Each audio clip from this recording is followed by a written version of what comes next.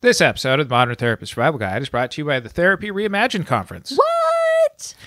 October 18th and 19th in Universal City, California. Hang out with all of the cool modern therapists. Yes, we're sponsoring our own podcast because we are so excited about the conference. And if you listen at the end of the episode, we'll get you a promo code for a nice discount. You're listening to the Modern Therapist Survival Guide, where therapists live, breathe, and practice as human beings. To support you as a whole person and a therapist, here are your hosts, Curt Widhalm and Katie Vernoy. Welcome back, Modern Therapists. This is the Modern Therapist Survival Guide. I'm Curt Widhalm. My co-host is Katie Vernoy, and a lot of times we jump around different topics here, and it's been a little while since we have come in and talked about some of the business aspects that go to looking at different ways that you can add to your practice, things that can challenge your marketing, challenge different ways that you can bring some income to your practice. And today we're joined by Marissa Lawton. She is here to help us kind of envision some different ways and how to broaden out your message and things that come along with that. So thank you very much for joining us. I'm so happy to be here. This is kind of like a mini dream come true. Well, we're super excited to have you. And you and I have had several conversations about kind of how our messages align. So I'm excited to introduce you to our audience. So tell us who you are and what you're putting out in the world. Yeah. So as Curt mentioned, my name is Marissa. I am a licensed counselor, member of the American Counseling Association, National Board Certified Counselor, those things. But I also have another side to me that is different than like the typical clinical experience. And I have a really extensive corporate business background in both the finance side and the advertising side of I've worked for some more multinational corporations and stuff like that. So just in that nature, when I was in grad school and everybody was, my undergrad was sociology, my undergrad was psychology. I was like, corporate finance. So I kind of stuck out like a sore thumb. But I have found a way to really marry and integrate those two backgrounds. And that is the way that I help therapists who are in private practice look at the fact that they are entrepreneurs and how they're building businesses in their practices, but also what could be income beyond that and what could be different revenue streams. So that's my whole spiel. You were in a job that paid money, and then you went into a profession that has way less money. Yeah. Why? Yes, very good question. Okay, so a little piece of that puzzle also is that my husband is active duty in the Army. And so, and I'm, gonna date myself, I guess, not that I'm that old, but so when I started undergrad, it was the height of the economy in the early 2000s. And our professors were saying, by the time you graduate, you're going to be making multiple six figures, these types of things. But what's interesting is my junior year as a corporate finance major, corporate finance died. Like Lehman Brothers and these banks that I was supposed to be interviewing with in just a couple of months didn't exist anymore. Like, it wasn't like they went out of business. It was like they full on didn't exist. And most of us know and still sometimes feel the ramifications of that economic crisis. So that happened. And then my husband got orders to the middle of nowhere, Alaska. So I moved from Phoenix, the fifth biggest city in the country, to a bush community where even if I had wanted to work at an investment bank, there were none. So wow. I call this my quarter life crisis, because everything that I had trained for, I'd done lots of internships in school, in undergrad, and then even my work experience after was some pretty intense sales training and some pretty intense marketing training. And it basically was useless where I lived. So it's a big period of reinvention. And then that is where I actually read a book by Jack Canfield called The Success Principles. And one of the exercises he has you do is go back to the things you did when you were a child Like you're trying to get in touch with your really inner and innate strengths and skills. And I was always, even when I was young, the person people came to what should I do with my boyfriend? What should I do with my mom? This happened with my sister, like even really young. And so exploring that kind of led me down the therapy path. So you're in Alaska and you're deciding that you want to be a therapist. Yeah. But now you're more in the online coaching space. So it sounds like there was another reinvention. Yes, there was. Tell us about that too. Yeah. Okay. So the funny story is, again, like in Alaska, I had very spotty cell service. And if I sat one way in like my tiny army housing, I could get internet. And so that's what I was doing. I was like scrolling Facebook. And what I first found was an advertisement for IFC, the International Federation of Coaching. And I'm like, who in the world would want to take life coaching? Because back then this was not a thing like it is now. Who in the world would want to take life coaching from someone in their early 20s or their mid 20s at this point? Like that's not a thing. I don't have enough life experience to be a life coach. Now I know 22-year-old life coaches that are making a lot of money. So it's a thing now, but it sure wasn't then. So it's something that was kind of always on my radar, but I didn't realize it was a real profession like it's turning out to be now. And so that's where I went to therapy. But then another like fast forward is my daughter was born with some health concerns, and it was taking me away from my agency more often than I was actually there. I was getting called out. Your daughter hasn't eaten in 6 hours, that kind of stuff. So what I did was I approached the birth center that had taught me all of my childbirth education, all of my breastfeeding education, and I'd taken prenatal yoga there. And I kind of marched in there with my baby and said, you need a mental health professional on staff. You don't have one. And so I was kind of fueled by like postpartum hormones, but also by like, I have this massive, again, change in my lifestyle that I don't know what I'm going to do. I'm not at this point, not able to work a conventional job. And so I came on their staff and they had a holistic approach. So while I was doing some therapy, I also was kind of doing some in-person coaching stuff as well. And it just evolved. I realized there's something here. I can really make a difference with this. And so I thought, well, that's the natural progression, is to do this on a larger scale. From there, I migrated over to therapist. So it's been a very zigzaggy path.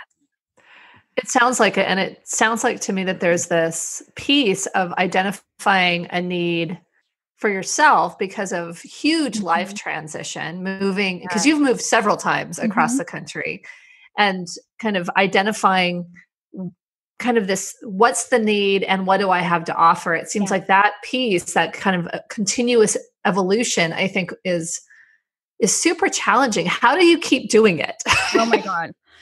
I think, so part of this, I think every entrepreneur has this ability to see some kind of gap or some sort of thing that's missing. They might not have the know-how or the skills yet to fill that gap.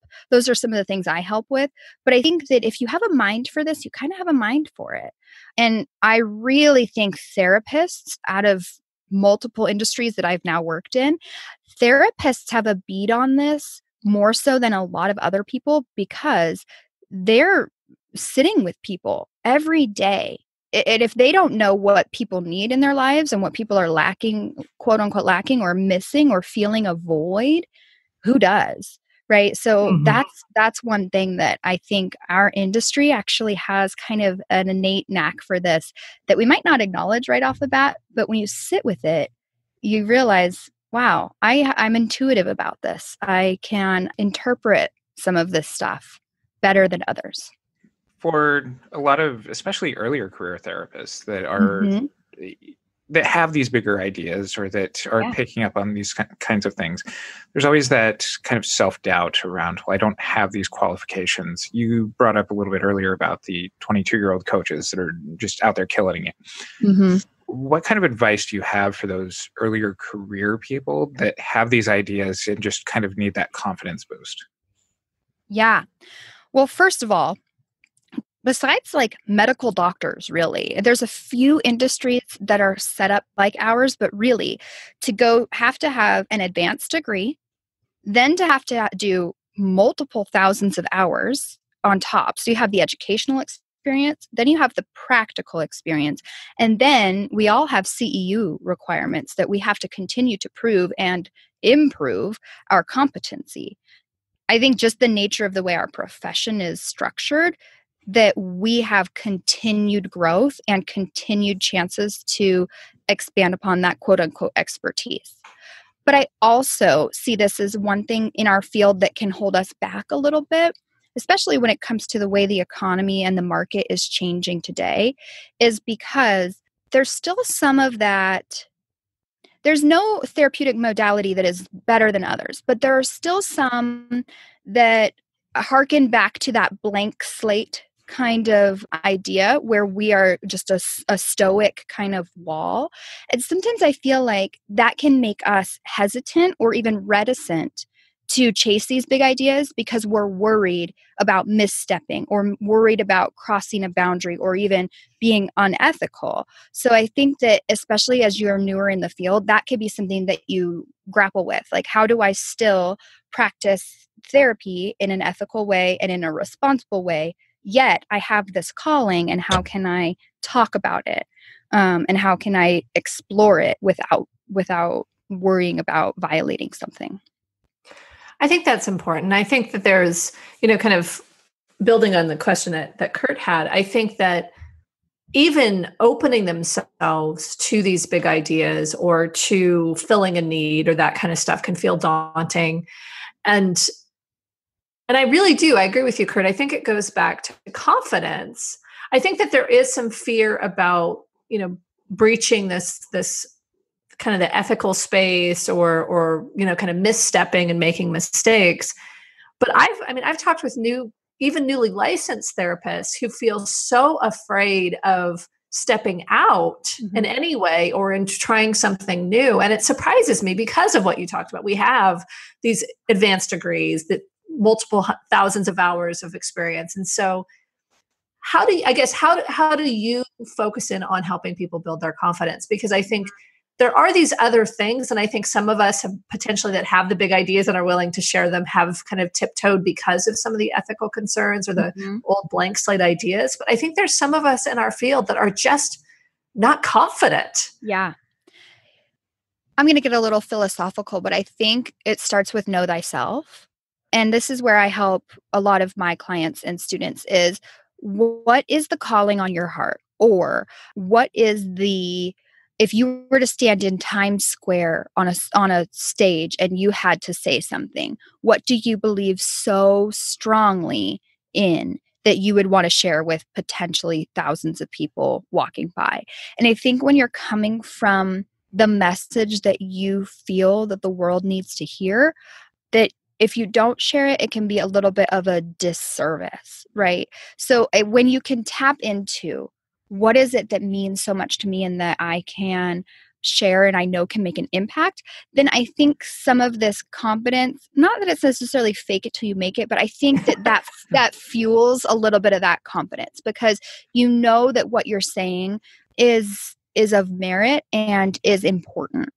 I also wonder too if part of this is that just by the very nature of the way that our profession is set up is that there's so much of the time that we spend not with our clients that is around other professionals who are at further points in their career. So there's constantly this looking at what we haven't attained yet. And we get into this self-talk of, well, once I do this, once I get this many years of experience, I'll be at this marker that the people that I look up to are at. That, there's, lots of people that I come across in supervision and teaching who reach out to us because of our podcast, that I find that the conversation is really, well, from our end, well, why don't you do this? And the answers are really around like, because I haven't done all of these other things that largely don't fit into kind of that linear structure or that are just unnecessary obstacles to get there. And I really like this idea that you're talking about of like, everybody does have a message, and love this metaphor of, the stage in New York City, because it is something where it does take that confidence to be able to step up and do that. And everybody has entered into this profession with something that they're doing. Mm-hmm. Yeah, and I'd even take that a step further of what I was mentioning a minute ago is that we're almost like the boots on the ground. We're talking with people every day and we're listening to what they feel. I mean, a client might say what they feel is wrong with their life, but I mean, we look at it through a different lens, but we're closer to this than I would even say medical doctors or family and friends sometimes. So if we can then identify what it is that maybe 7 clients in the same week have had some kind of similar complaint or some kind of similar voice to their problems, we are one of the first people in their lives that can start to see this pattern.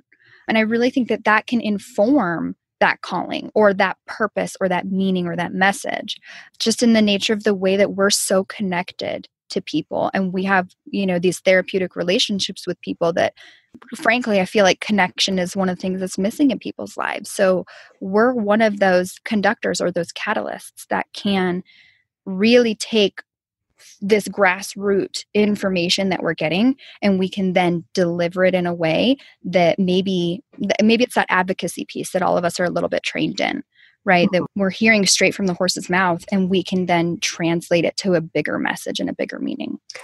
And I think that if we were to take it kind of in the business facet, I mean, we're constantly, if we have groups, we actually are listening to a whole focus group of our ideal clients.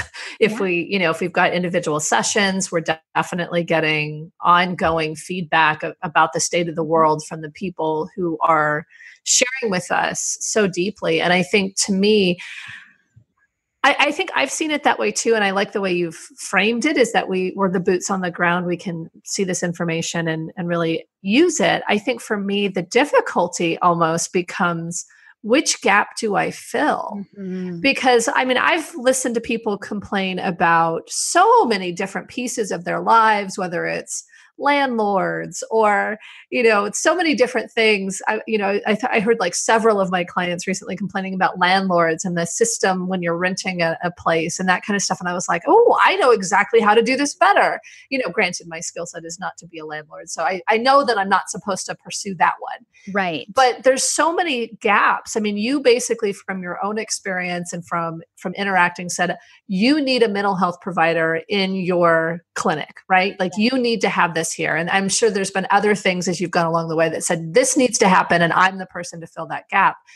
But I think there's the folks who were not confident to take that information and used it. But then there's the folks like the 3 of us who are like, ooh, shiny. Here's something I could do. I've got an entrepreneurial spirit. Let me see what I can do here. And I think there's also on the other end of this spectrum, how do you determine which of these needs you fill or which of these things that you actually stand up and speak about? Yeah. Well, there's multiple types of entrepreneurs. There's 4 really, but I think 2 that kind of stand out to me of what you're mentioning. There's the serial entrepreneur who is almost that innovator. They can see a gap and they can immediately say, I know how to fill this. The pros of that is they're fast actors. They act fast. They act quickly. And they can get something to market, quote unquote, very quickly. The downside of this sometimes is by the time their idea is off the ground, they've had 2 or 3 more. Yes. So the smart serial entrepreneur works very closely with somebody who's an integrator, where it's, I'm the idea person, you're the detail person. And then they can quickly move on to their next idea. On the flip side of this, and I feel like most therapists fit into this category, though there's some overlap, is the social entrepreneur. And they're called to start a business from a place of service, from a place of helping, from a place of making a difference in the world, in the environment, in society, whatever. The pro of that is the ripple effect of their business can be huge. Yeah. The con of that is sometimes they're lacking a little bit of what that serial entrepreneur has, which is the quick start. And so they sit on these ideas, or their entrepreneurial idea is to come up with like the next United Nations. And it's like, it's so big and it's so overwhelming that it's like, what is even my first step or my next best step? I have no idea what you're talking about. Yeah. Right. So this is why I think this is totally not necessarily the point of our talk, but surrounding yourself with like-minded entrepreneurs, but maybe some others who can spark some things in you, like a mastermind or even just like a peer-led conversation type group where you have people who have the skill set that is the puzzle piece to yours, and they can maybe spark some of that innovation while you're trying to change the world or whatever. I'm so curious about the other two types of entrepreneurs now. Oh, yeah. Okay. So there's a lifestyle entrepreneur, which is someone who is out there to build a business, but it's more in order to fulfill their lifestyle. So their number one goal is not necessarily revenue or growth. They're like, if I make $100K a year for the rest of my life, but it's on my own terms, that's the kind of entrepreneur I want to be. So they're out there, not necessarily, they're working for themselves, but their goal is not to build some kind of conglomeration. It's to just support a lifestyle.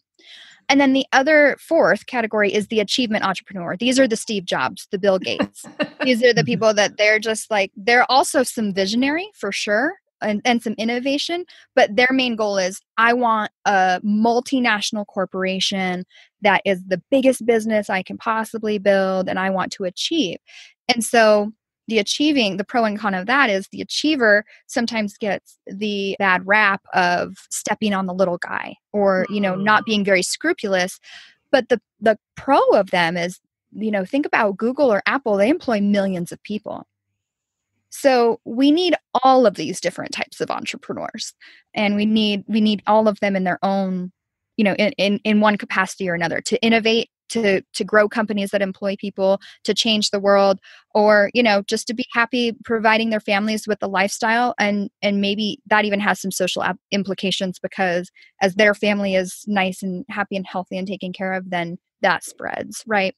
For sure. So, I don't think there's a hard line between these, but if you're thinking like, how would I even come up with an idea? I know I want to help people, but how do I come up with an idea? Maybe you're more in that social entrepreneur category.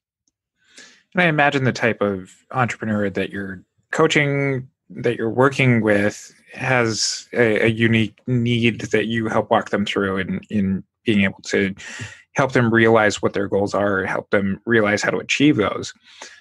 We talked a little bit earlier about that confidence piece that's missing, but what are some other things that you really see coming up as far as how therapists get in their own way as far as not being able to launch some of these ideas? Mm-hmm. Well, I think the main thing that I see, again, is, so there's the therapist who wants to maybe leave the field and pursue something else. Those are not necessarily the people that I work with. I like to take the both and approach of the people who either they're in private practice or maybe they're still agency or, community mental health or whatever that is for them in their mental health, like whatever that capacity they're working in is, but maybe they want something else. So I'm much more of the both and. But I think what comes up is, how do I do this ethically? That's really what my biggest barrier to helping people and it's not necessarily make the transition, but make the mindset shift, I think is a better way to think of it, is how do I ethically uphold everything as a therapist and then pursue something else? And the two biggest ethical dilemmas that I see come up are self-disclosure and dual relationships. Because in the nature of an online business, which is my specialty, you have to put yourself out there. And I think even if you're offline, the economy wants transparency now. They want to know the ingredients that are in their food and in their products. They want to know if their diamonds are ethically mined or what the labor standards are for that company. And they want to know, what the CEO is doing on his Saturday night. It's just the nature. Transparency is king in this modern economy. And so where that's a struggle for us in our profession is, how do I be transparent and be ethical? How do I market in a way that reveals a bit about who I am and why someone would want to purchase something from me? Yet I've been trained for years not to do that. And then the dual relationship. So what if I have an online course and a client buys it? What happens? or how do I distinguish if somebody is the client or a right fit for my coaching or whatever. So those are really the biggest barriers that I see. And then once people make the mindset shift and find ways that it is entirely ethical to be a therapist, an effective helper, and also have some business, then usually they're ready to rock and roll. What do you tell folks when they're worried about that dual relationship? Because that's something that I've grappled with, and I've gotten different advice from different places. What are your thoughts on that? Yeah. So I'm a counselor and I'm licensed in Arizona. So what I have done is I've spoken to the Arizona board, and that's always my first line of recommendation is talk to your board about what their particular requirements are. And then I head to, the ACA code of ethics, but, check out your code of ethics for your profession as well. But here's my interpretation of this is that the consumer, like I just mentioned, is usually a savvy consumer. They're usually doing a lot of research before they make a purchase. Even I just bought a rug on Amazon and I read probably 500 reviews, right, on this rug. What are people saying about this rug? So this is just the nature of the way people buy now. And if somebody is buying your product of their own volition through their own research and you have not required them to buy it, I don't see that as a dual relationship. Here's an example. In undergrad, I used to have professors that would write a textbook and then they would require that textbook as the reading material for the course, right? That is where I see this would be a problem. If you have written a book or if you have some kind of online course and you go to your therapy clients and you say, it is a prereq for you to purchase my book, or the only way you are going to get maximum capacity out of our therapy or maximum effectiveness out of our therapy is to then read my book. That's a problem. That's a problem. That is abusing your power. That is the definition of, power dynamics. But if you have a resource page on your website and it lists several books and one happens to be yours and a client buys every book on that web page and you have not even mentioned to the client that you even have a book, well, that's their purchasing decision. So that's my interpretation of it. I'm sure there's other people out there that have a different interpretation, but I really think it's the power dynamic and if there's a requirement kind of thing. And then the other thing I always say is if you had a client and they bought your book and they came to session the next week and said, hey, I bought your book, how would you handle that in session? How would you process that? Would you have some kind of script prepared for something like that? Or what's the boundary there? So those are the kinds of things that I explore, with my students. I'm really glad that you bring up about walking this ethical and legal line, because I think that is so consistent with what we talk about across a number of our episodes here. And to really be mindful of the trust that's put into us as professionals and kind of the legacy that's left down by the people who've guided our profession for a very long time, but also bringing that into the 21st century and really looking at the difference of savvy, aware consumers versus kind of the warning cases that are often brought up by ethics boards of, you're fully taking advantage of these clients. So I'm really glad that you are coming from this space. And I'm wondering if you see examples of how this is potentially not handled as well in probably not your clients, but of the other professionals who aren't doing this quite so thoughtfully.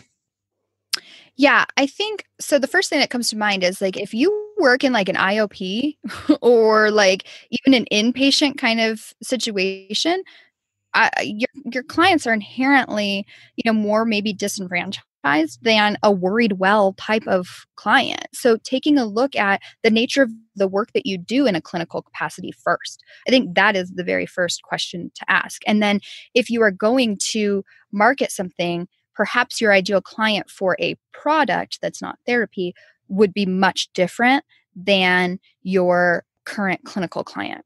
And then the other thing that I see is some people often will try and run these things from one website And I think that gets really messy. I think it's best to have 2 LLCs and 2 websites and just keep it all very black and white and very separate. And I think this is something that I've grappled with as well. And I think I really like what you're talking about. Part of it is just really marketing in a very different way. Mm-hmm. For me, that's become more and more complex because I'm doing therapy with, that's career focused and helps. And I even have some therapists in my practice. I'm doing this podcast. I've got this conference, I've got consulting that I do for mm-hmm. people on their careers. And so as I've done that, I did end up with a single landing page so people could find me. But once you head out to either service, it is a very different website. Yeah. And I think being able to have that conversation is so important. And I think the biggest part is if you end up doing coaching or having a course or that kind of stuff that really aligns with the same target client, which obviously makes personal branding easier, right? Mm-hmm. Then it's really having that script, right? It's having that how do you actually talk about, do you want therapy or coaching? How do you have that conversation? If you have therapy clients that potentially would benefit from your course or an event that you're running or those kinds of things, having that dual relationship conversation up front, really thinking about, is this savvy consumer who decided to be my therapy client, might they find my other products and services? And do I have to worry about that? And if so, to have the clinical conversation first. Mm-hmm. And I think when therapists are venturing into coaching, this is where the line is the blurriest because often the delivery method of a clinical client and a non-clinical client can look very similar. But I think if you're offering a product, and by that I mean a group coaching program or a course or a membership site, I think it's a little easier to keep them separate. That makes sense. Our guest today is Marissa Lawton. She's such a wealth of information and is actually going to be at our Therapy Reimagine 2019 conference in October out here in Universal City, the neighborhood of Los Angeles. Marissa, where can people find out more information about you? Yeah, if you guys like listening to podcasts, I have one as well. It is much more on this business focus, and it's geared toward those of you who are wanting to take maybe your first baby step beyond the couch and start thinking about what this might look for you. And so that podcast is called Empathy Rising, and you can find it on any of your iTunes, your Stitcher, your Spotify, wherever you listen. My website is my name, marissalawton.com. You can find freebies there, like a roadmap that you need to, if you're thinking about online income, that outlines a lot of steps. And you can find my programs there too, if you would ever want to work with me. And we will include links to all of Marissa's stuff in our show notes. You can find those at mtsgpodcast.com. While you're there, check out all of the stuff about the Therapy Reimagine conference. Come and join us there. If you can't, come and join us in our Facebook group, the Modern Therapist group, where you can add to all of the discussions that are going on over there. And until next time, I'm Curt Widhalm with Katie Vernoy and Marissa Lawton. So just a reminder, we did sponsor this episode for you because as Therapy Reimagine 2019 is approaching, we want to make sure that you can join us. And so we've given you a promo code, MTSG50, all caps, MTSG50, so that you can get $50 off your full conference admission. We'd love to have you there. Come join us out in the Los Angeles area for 2 days of CEs of all of the great content that we bring you on this podcast, but in person with some really cool people.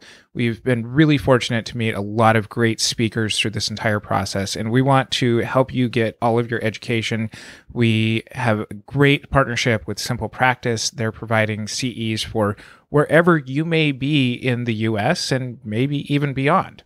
So come hang out with us, come learn with us, come be a modern therapist with us. And once again, that's MTSG50 to get $50 off your full conference ticket. See you soon.